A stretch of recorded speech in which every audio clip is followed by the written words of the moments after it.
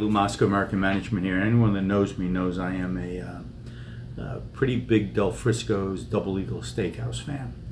But I'm a little annoyed with them lately, and not about the quality of what they do, but I'm a little annoyed with how they're running the business. Because I'm also a shareholder in Del Frisco's Double Eagle, the Del Frisco's brand, which is DFRG. And you know, they borrowed $100 or $200 million from a bunch of banks to make an acquisition recently, and their financial results last year and this year have not been that good. 300 or 400 million in revenue, no profit, right? So they go and borrow a couple $100 million to make an acquisition of another brand, which is supposed to smooth out their seasonality and improve their revenue, their store traffic, and their profitability. And that got completed about a week or two ago. The deal got done, consummated, taken over effective, I think, July 1.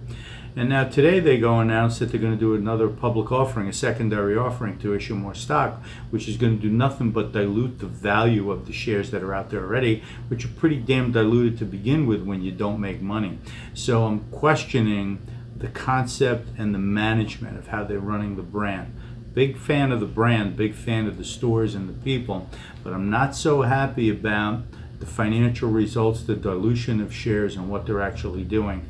And I can't wait to listen in on the next financial meeting that they're going to have.